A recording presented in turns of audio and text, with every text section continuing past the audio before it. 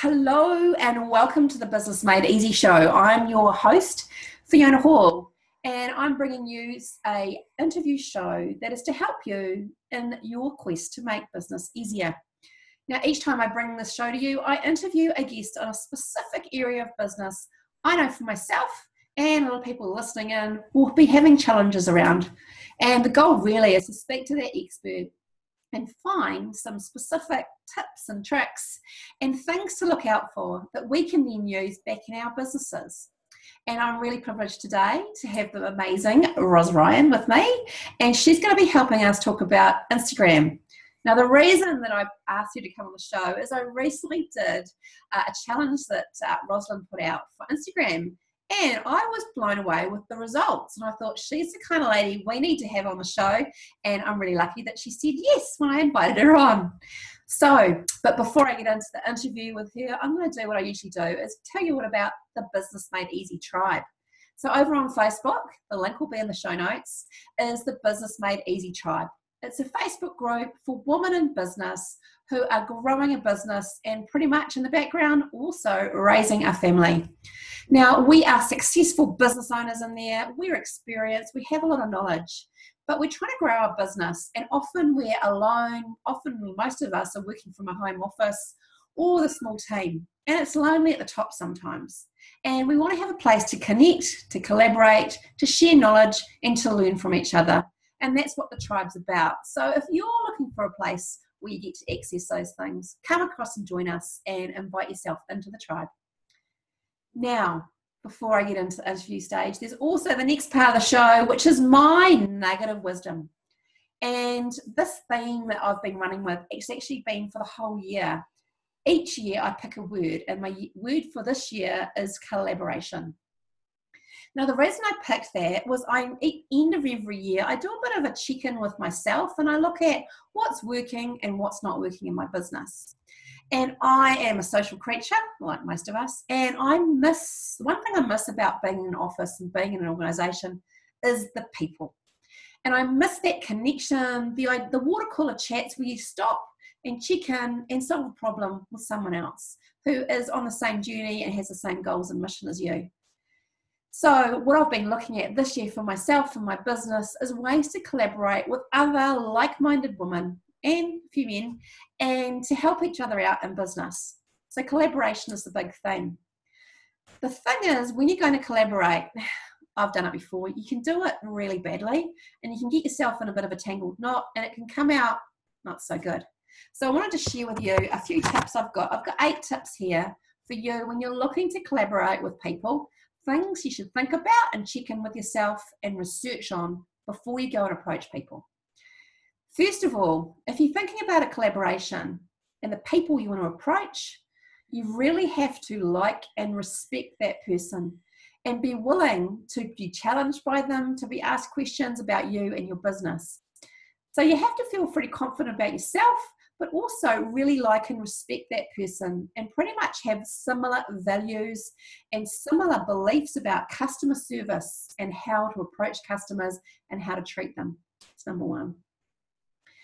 The next part is being emotionally mature. So being emotionally mature, what that means to me is I've got the ability to take on constructive criticism, take on tough questions and think about them and process them without getting my back up or getting shitty. Because you need to be able to challenge yourself and ask the tough questions sometimes to progress. And people who've got your best interests at heart will do that from a really caring and empathetic place. People who ain't got your back will do it from a place where they're trying to put you down. So you know, going back to stage 1, picking the right person is going to be really key in that process, right? Number 3, you need to have a shared goal if you're going to collaborate, and everyone has to buy into that. If people are running different agendas which aren't expressed, it'll bubble up and the collaboration will fall apart. Number 4, you need to have real crystal clarity around who is doing what and the tasks that are assigned to the project that you're collaborating over. And what you're all bringing to the party, like what expertise are you bringing in and how are you contributing?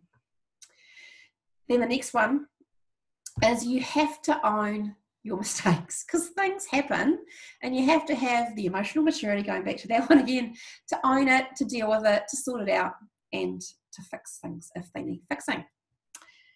The next thing is you need to be able to project manage the project. So you need to have someone who's good at dotting the I's, crossing the T's, managing and activating and making it happen, and a shared place for storing your documents. It might be Trello, it might be Dropbox, some other system where you can share the information about the project so everyone has access to it. So you're not playing the email forwarding around and I didn't get the email and all that kind of rubbish back and forward that can go on. The next thing is you need to have an agreed timeline and a commitment for what time, when you're getting together and how it's going to progress. And the last thing is the complementary skill set. So you need to make sure that everyone, if you've got people who are too alike, then you're probably going to find there's a bit of crossover and maybe a little conflict. So that's my top tips for collaboration today. I hope you've got some value out of that. I'd love to hear your ideas too. So feel free to contribute to that conversation. I've started the conversation about that actually in the Business Made Easy tribe. So come and join in and share your ideas on that. Now, the next part of the show, we're going to get into the interview. First off, I'm going to interview Roz Ryan, give you a bit of background about Rosalind. So her business is DigiFit and she's recently renamed it, right? Is that right, Rosalind?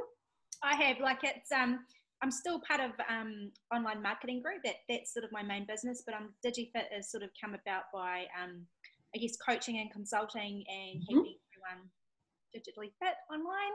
Nice, I love it.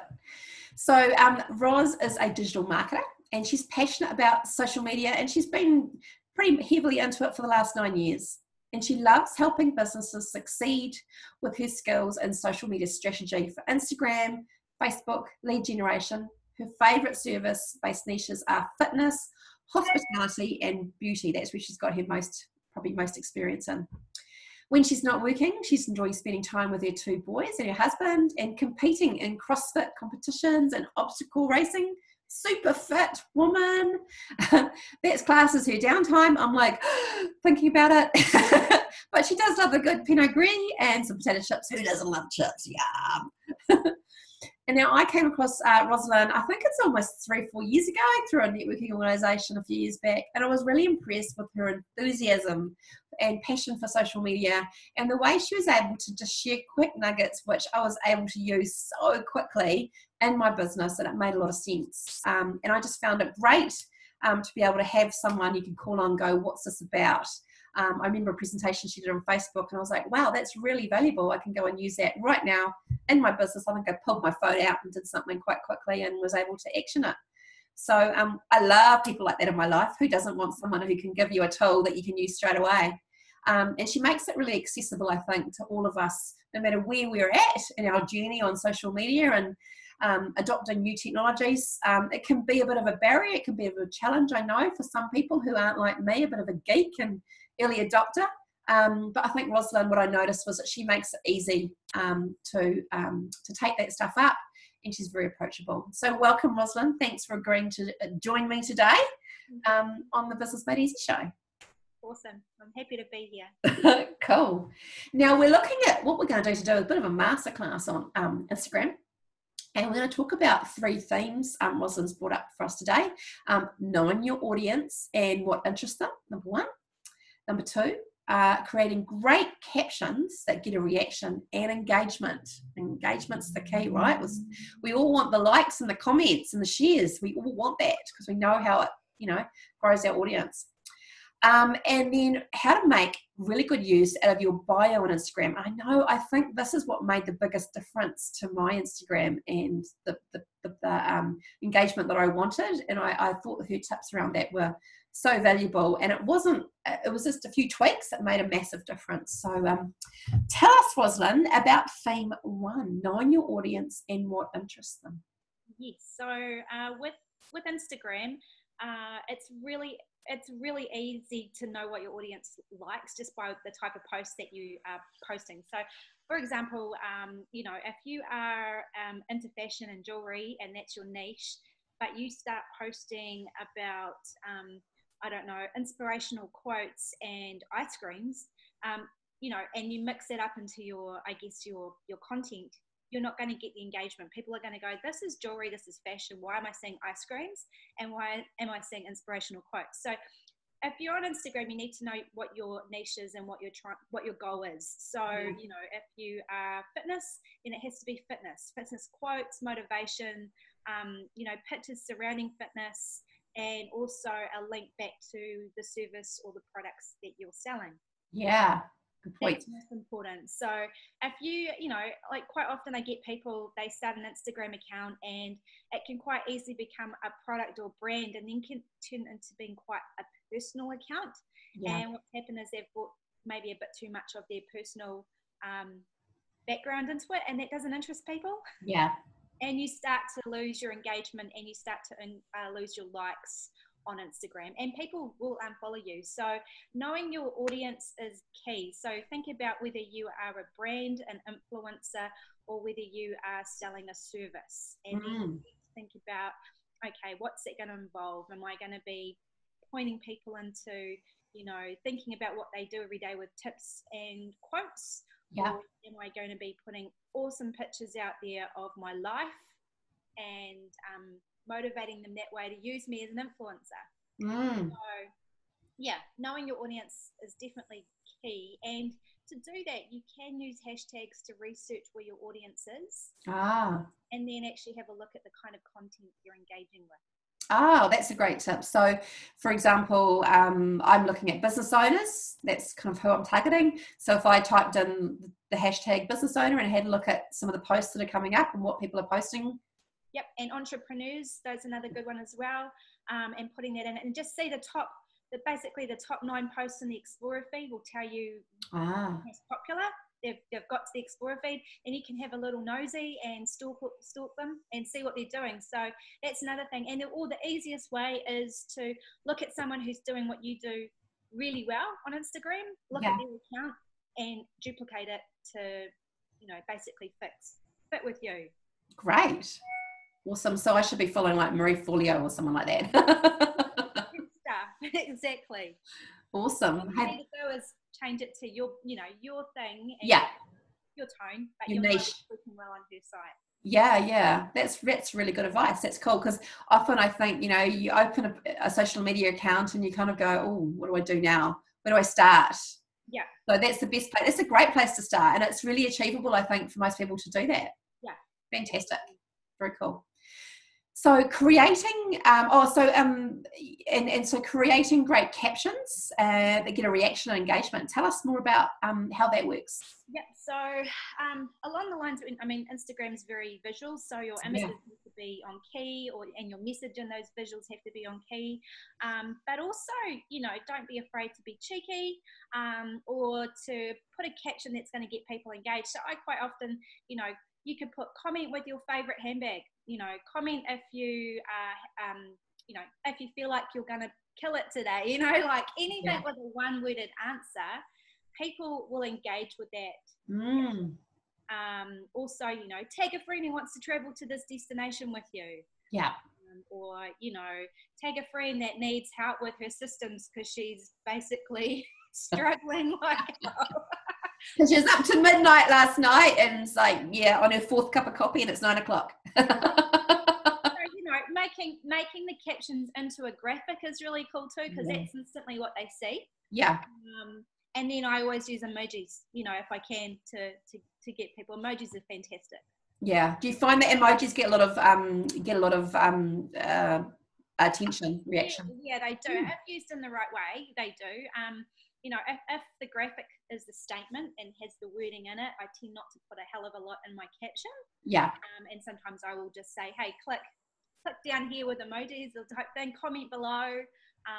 The other thing you can always put with your graphics as well is, I guess with Instagram, it's always, you know, it's like everything, it's jab, jab, right hook, you know, give value, go for the sale.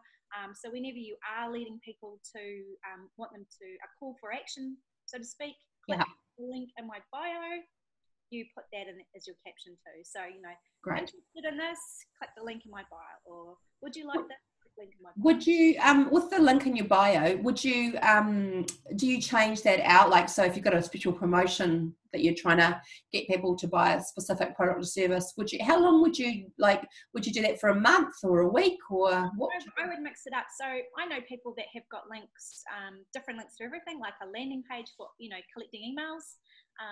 So they put like a link up there, usually like a Bittle link or a Google link. And so you can customize it as well. Yeah.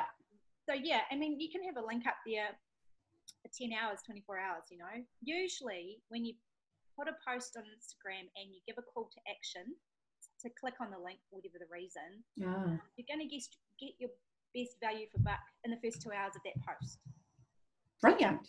So if you get a whole pile of people signing up or buying in that first 2 hours, I would then delete the post. And then perhaps later on in the day when it's the next popular time, to post, pop it up again and tell them to go click on the link. Yeah, it's just great advice. A way to play around with the algorithm.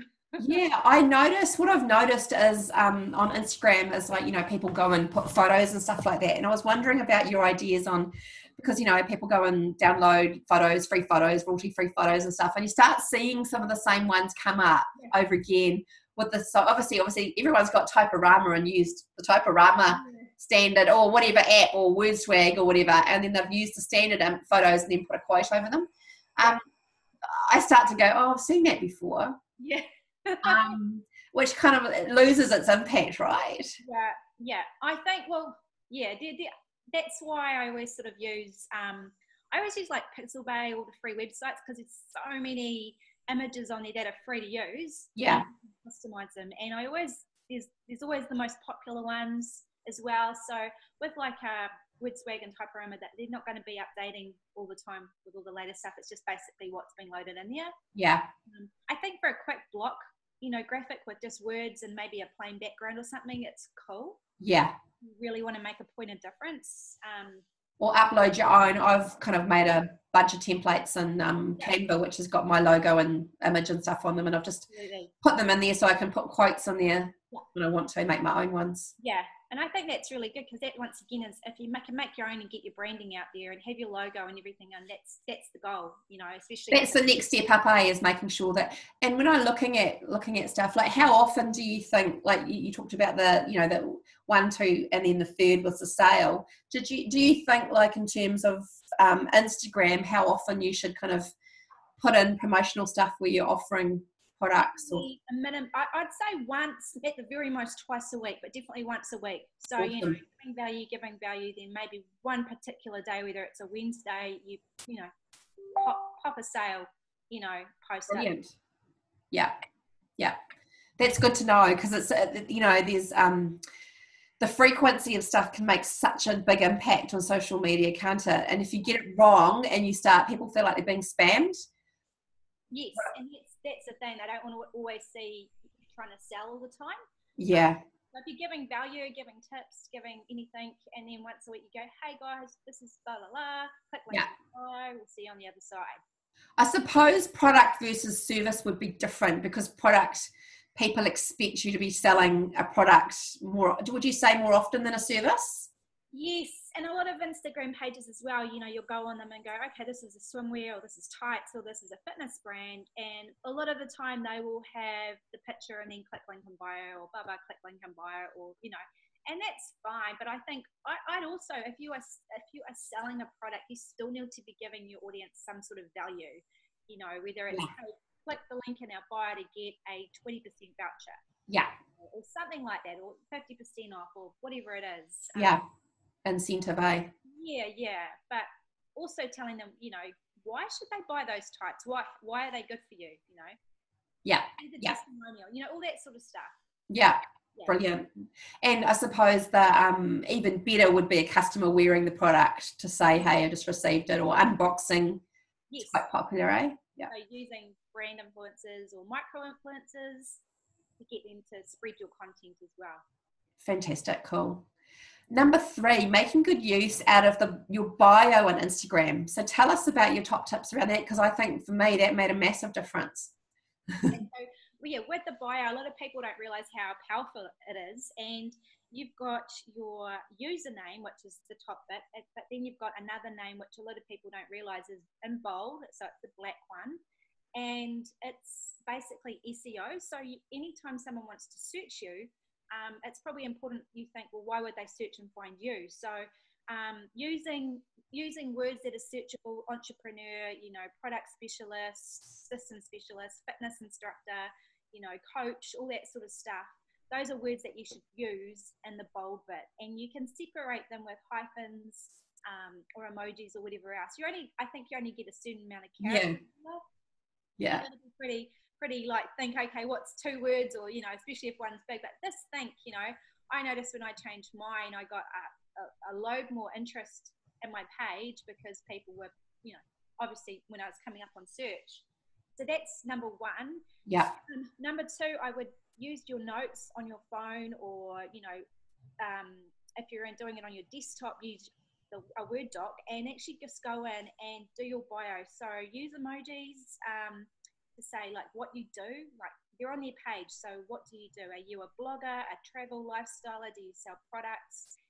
You might want to mum to 2 boys and 2 dogs, but I have an online marketing business, all that sort of stuff. So as soon as they hit your page, the first 20 seconds, they want to know what value and why are they here. Yeah. And I think a lot of people miss that. They just put their name and maybe a few, like a sentence, and then that's it. So those are really powerful, as you know, points to put in your bio. Yeah, no, fantastic. Very good tips. When you are looking at someone's Instagram pages, what do you see as the kind of most common mistakes that people make? Really bad hashtagging.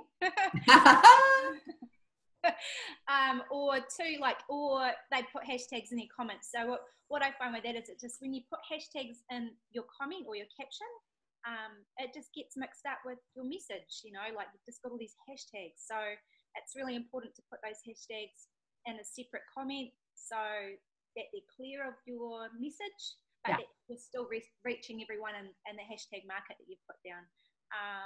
Number 2, people not realizing the importance of hashtags, and not using all 30 of them. Yes, when I read that thing about 30, because I had no idea that was a good idea, and I was just like, oh my god, how do I even get to 30? Where do I start? It was like such a, oh my god, where do I start with the hashtag? Amazing. Like even I quite often say, if you stick a photo up and you're having coffee, for example, and you've got your laptop, think about the situation, like you're work meeting, digital, laptop style, like laptop lifestyle, you've got all these sorts of things, that you can include. And tagging the venue. I've kind of got into the habit of tagging the venue now.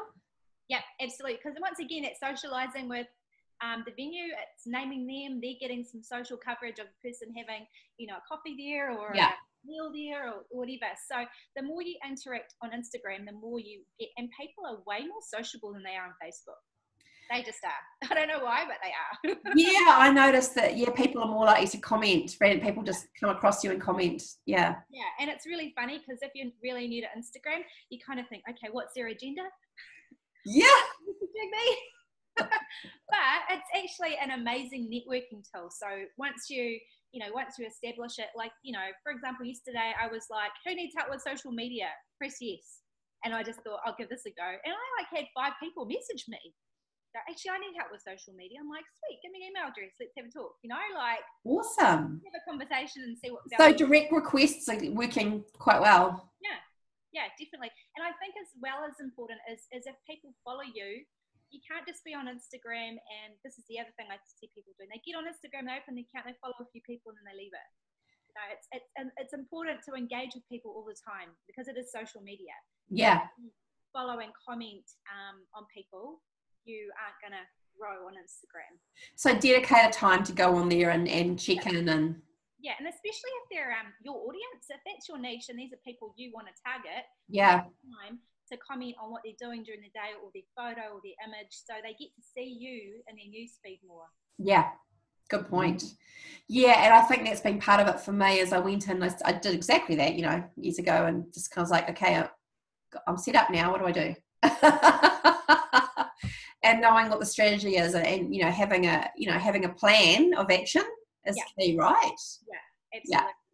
Yeah, and another really good tip too is Instagram stories, which I'm going to touch a bit more on the DigiFit group because I didn't really do much in the challenge, but they're a gold mine. So, for example, if you're following Maria Folio, yeah, and she does stories, right? Which I'm sure she does. Yes. Comment, say like, "Hey, awesome, love the tip," whatever it is. The more you do that, the more she sees your name, because it will come up, because not many people do it. The more she sees you, she'll come and say, "Hey, this buddy from New Zealand, she's always commenting on my stuff." Do you know what I mean? Yeah. Opportunity. So great. I do it with Lewis Howes. I'm forever waiting for him and Gary Vee to ring me up for a. I love you. Yeah.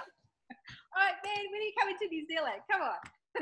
Oh, funny. I follow Joel Com. I really like, he's like the online video. And I've been following him because, obviously I do interviews and I really like Facebook Live and I really enjoy video, it's my medium. It's my fun thing. Yeah. So, I've jumped on, I did blabs with him and there was like 20,000 people watching and I was live in front of all these Americans going, "Oh, I'm in Auckland, New Zealand, hi." And then he did a Be Live and he invited me on. He goes, "Oh, look, Fiona from Auckland's here. Hi, Fiona." And I came on, I was like, "Hi." Starstruck, eh? Yeah, fangirl. Yeah. But it's really cool because I know that in that group, I'm getting known as Fiona from New Zealand. She's really interested and, Absolutely. And it's a great way to reach out on Instagram and say, "Look, I want to do an interview in my group or a podcast. Would you be interested?" From New Zealand, you've heard of it. Exactly. So it's a good way to open a door for connections. So that's probably really good for people listening in is, who are those influencers that you want to be, and I think the great thing about social media is it just opens so many more doors, And it's just about being real, being, yourself and being consistent. And if that's someone that you want to be a part of in your niche or market and they are someone big, keep pushing the paper. And the good thing about stories as well is you'll notice when you hit your Instagram phone, it's the first thing you see and you're at the top. Yeah. I did a short video in there and I had really good reactions to it. And so on that note, if you're doing stuff like that, or even if you upload a quote or a tip, you can upload that to stories. But always use the hashtags because that's really important. So press on the sticker thing that gives you the hashtag option, hashtags and location. All right. So, if you wanted to make sure people in New Zealand were your audience, make sure you put Auckland or New Zealand or whatever, so it comes up in that area. Or, you want to target people in USA. Yeah, I want to target the UK and the USA and Australia. So start putting the locations in on your stories. Nice. That's a great tip. Yeah. Very cool. Thanks, Rosalind. I'm going to ask you my one final question. I always ask because I think there's a lot of people who probably listen into the show who are just starting out in business. And I know that as you're going through, you've been 9 years in business. It's like, if you could go back and tell your younger self when you first started out, one piece of advice when you were starting out, what would that one piece of advice be? It would be, it would have been to, one piece of advice it would have been to be a bit more, bit more confident with my pricing as a business person. That's it. I think anyone that starts out in business, you always question your value and you don't actually understand, you know your value, but you forget that your customer, more than your customer. And that's what and so I think I've lost quite a bit of money on that stance, giving lots of value and you're not charging enough for my services. So great advice. being like the millennials are today, like I see them online, they are killing it online, and they are charging hard, and I've done a few courses and I've compared similar courses and some of them are amazing and charge okay money. Some of them aren't that great, but are still killing it with the money they're charging, So I think if I was my younger self and had more of the millennial kind of attitude, I probably have a bit more money in the bank account today, but great advice. I think, yeah, I totally agree. I think, yeah, knowing your value. I think the building the pricing too is important, because when you think about all the time that you put into something. Absolutely. I mean, my very first sort of client that I took on quite a few years back, and what I charged them for their social media is ridiculous. Like, I wouldn't even go down the road for that price, you know, like, it's just like, take me, and I do a fantastic job. I do a massively good job for them, but the price they pay, and they'll probably never get rid of me. I'll be like 90 still working. We need to scaffold you into a little bit more. Yeah. Yeah. I think on the final notice about Instagram, which you guys will find, I hope, informative, is just a bit of stats, a bit of realization about Instagram, and yeah, it has 1 billion users. Wow. Instagram has 700 million monthly users. Wow. And it has 400 million daily users. Yeah. So, and then 26 of Instagram users, they earn more than 75K a year, right? There's money there. Yep. And 4.2 billion likes are given every single day on Instagram. Wow. 50% of Instagrammers follow at least one business, and 5% of Instagrammers take action after being inspired by a post, a like, visiting a website, shopping, or telling a friend. So, right.